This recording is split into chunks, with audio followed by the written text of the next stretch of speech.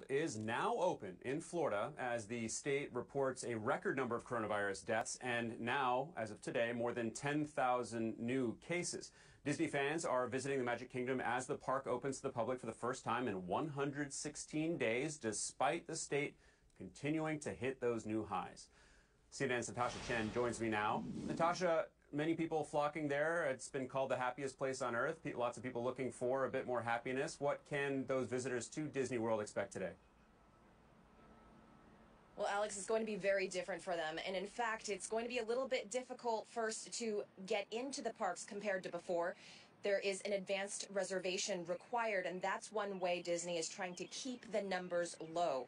Now, more people are arriving today in the public reopening compared to the last 2 days of annual pass holder previews. But from what pass holders have told us, very few people there. Here's what it looked like inside. Disney theme parks may be an escape to a fictional bubble, but no amount of pixie dust can wipe away the realities of a pandemic.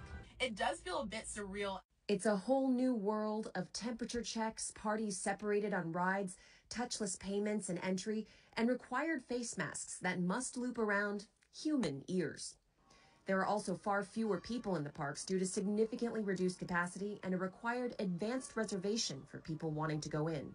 I do feel a bit nervous when trying to do all the things I love and enjoy doing again, but also remembering to do them as safely as I possibly can.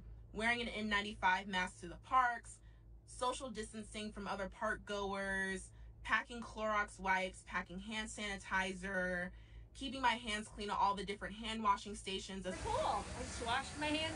For locals and theme park bloggers in Orange County, Florida, where COVID cases are rising rapidly along with the rest of the state, we feel safer at theme parks than we do at any other normal store or restaurant. It feels safer at the theme parks because they're putting in that extra effort. He says the extra effort is more visible at Disney than he's seen at other theme parks that reopened in the past month.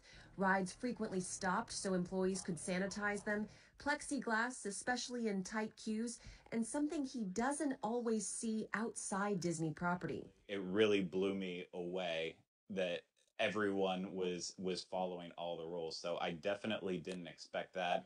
Orange County officials were asked Thursday if they'd seen COVID cases stemming from the theme parks that are already open. I would be lying to say that we have not seen a case here and there that mention one of the parks, but we have not seen an outbreak in any of the parks that are open so far that we are aware of. Disney's chief medical officer said in a blog post this week, "We have reimagined the Disney experience so we can all enjoy the magic responsibly." And that includes the many restaurants on Disney property, like Chef Art Smith's Homecoming, which has a new patio and spaced out tables. Everyone wants to enjoy their time here, but safely. And I think together we're doing that.